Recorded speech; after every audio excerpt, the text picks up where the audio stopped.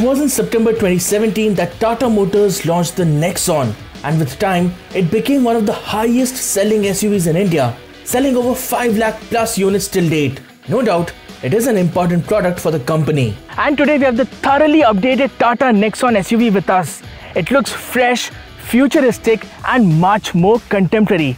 But before we dive deep into the review, please do click on the bell notification icon and do subscribe to the Carandbike YouTube channel. And if you like this video, do give us a thumbs up and share this video with your family and friends.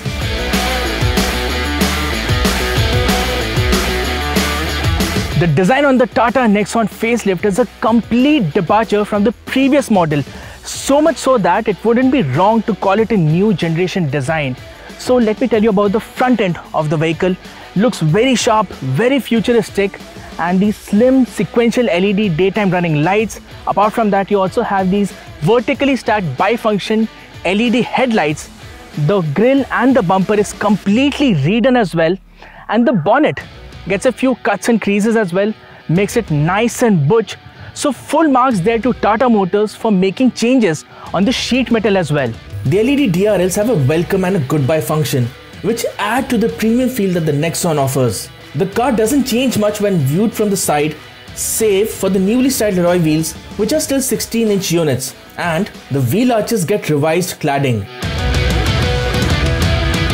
The rear section of the SUV also gets significant revisions in the design department.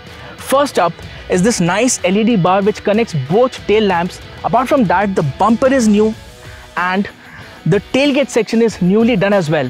Now this nice interesting detail is there, which is the hidden wiper. It's right hidden up here so that you can't see it, but it functions normally as a normal rear wiper would. Apart from that, you have this nice sloping roof line giving it that coupe SUV look. So from the rear, the Tata Nexon Facelift looks really cool and vibrant. But there is a catch. We suspect that the design, while it may look fresh now, may not age well over the years.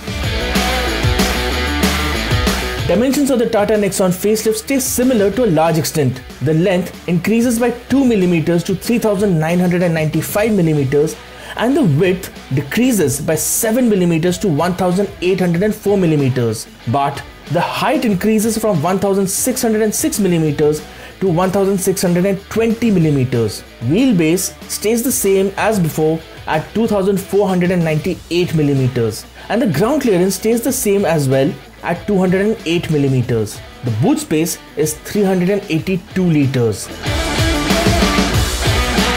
Sitting in the cabin of the Nexon Facelift, the first thought that comes to mind is the fact that the dashboard, its layout, is inspired from the curve concept. So you notice that all the buttons have been eliminated from the dashboard. There's a new touchscreen here, a 10.25-inch unit, which is much better in terms of operation and feedback than the older 7-inch unit. Apart from that, the steering wheel, it's a 2-spoke unit and it has that illuminated Tata logo in the center. Looks very cool. Some might say gimmicky, but to us it looks cool. And of course, this haptic panel here, which houses controls for the AC. The control for the ventilation of the seat is here, right beside you. And you have this monostable gear shifter. It's a premium touch. The rotary knob for toggling between the driving modes, and lastly the new 10.25-inch digital instrument cluster. It's a nice segment first feature because the moment you switch on navigation on your screen, it also transfers to the cluster in its entirety. So that's a great feature to have. There's also 360-degree high-definition surround view system with a crisp video that can be touch controlled, and a blind view monitor which is engaged when you use the turn signals while driving. It is a thoughtful feature to have, and both features are segment first too. There are other features like 3-step ventilated seats for front passengers, wireless charging tray and paddle shifters for a more engaging driving experience. Plus, you also get options for choosing Tata's IRA connectivity technology, which now has over 200 plus voice commands in various languages. But there are a few issues too. The quality of materials used and finishing at few places wasn't up to the mark, and the front section hardly has any cubby holes to store your phone, wallet, keys, etc. and it is difficult to access the USB and Type-C charging ports. Plus, the piano black finish on the steering wheel and the AC control panel needs a lot of effort for maintenance. Now the big question that many of our readers had, the purple upholstery inside the cabin is available only on the top spec petrol engine variant. Sure, it may be a bit too much for a few people, but we think it is a bold step, and yes, the seats are comfy too. The color of the upholstery will depend on the persona that you choose. Space at the rear continues to be the same as before, decent enough knee room, and headroom is a little short because of the sloping roofline, but the good feature is the fact that you get cup holders and armrests here. The front passengers, they do get an armrest, but there are no cup holders, so that's a miss, I think. Now the Tata Nexon was one of the first made in India cars to get a 5-star crash test rating from Global NCAP, and with the Nexon facelift, Tata says it has further strengthened the chassis, and the car gets 6 airbags as standard along with ABS, ESP and seat belt reminders for all passengers. Tata has moved on from its earlier and somewhat confusing nomenclature to what it calls personas. It is similar to what the Tata Punch uses. There are 4 personas: smart, pure, creative and fearless, with each persona having a different set of features and color options.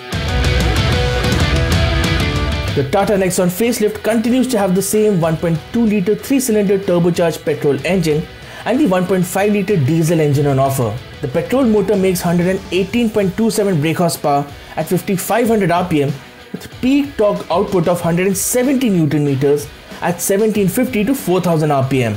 The diesel unit makes 113.3 bhp at 3750 RPM and the torque rating is 260 Nm between 1500 and 2750 RPM. Tata offers a 5-speed manual and a 6-speed manual on the petrol variant, along with a 6-speed AMT and a 7-speed dual clutch automatic, which is the pick of the lot. On the diesel, there is a 6-speed manual and a 6-speed AMT.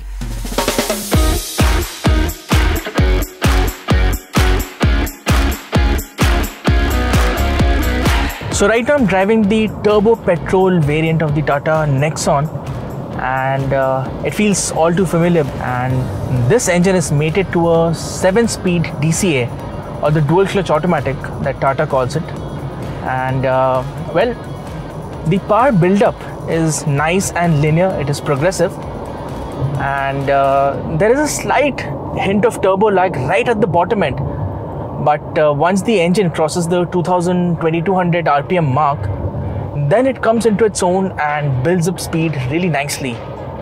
And yes, I mean, the top end grunt is quite nice, and the 7-speed dual clutch automatic, well, it isn't the slickest shifting unit out there, but in case you want to make overtaking maneuvers in a jiffy, then it does a good job of holding the gears and building up speed. Nice ride quality is something that Tatas are known for, and the Nexon continues that tradition. The tuning of the suspension is a perfect balance of stiffness and suppleness. So at high speeds there is a hint of stiffness which keeps the car stable and planted even when you're cornering a little hard, and it is also supple enough to gobble up all the undulations on the road and doesn't throw you around too much. So that's the good part there. And the steering feel of the Nexon facelift continues to be one of the best in the segment. And it's a decent handling car, it always was. The diesel engine offers a nice shove of torque and has solid mid-range. But in terms of refinement, it could have done better. Also, the 6-speed manual is not exactly smooth and the clutch operation is a little hard, which could trouble you in traffic. Between the petrol and the diesel, our recommendation would be the petrol. The Tata Nexon operates in a segment which not only has a lot of other options, but there is significant overlap from sedans and hatchbacks as well. The Maruti Suzuki Brezza, Hyundai Venue, along with the Nissan Magnite, Renault Kiger and the Kia Sonet, Mahindra XUV 300 are some of its rivals. Quite a lineup indeed. prices of the earlier models started at 8 lakh rupees and almost went up to 15 lakh rupees. Expect a bump of up to 1 lakh rupees per variant on account of the updates it gets, especially in terms of features. The new Nexon will be launched on September 14th, 2023. The new Tata Nexon has a fresh and funky vibe to it. With the updates, it is now easily one of the best looking cars in the segment, gets a boatload of features and continues to carry on with its proven petrol and diesel engines. It has the potential to upset the apple cart, that is the subcompact SUV segment in India, with the tough and comfy car that it is. Should it be on a consideration list? The loud and resonating answer to that is yes, absolutely.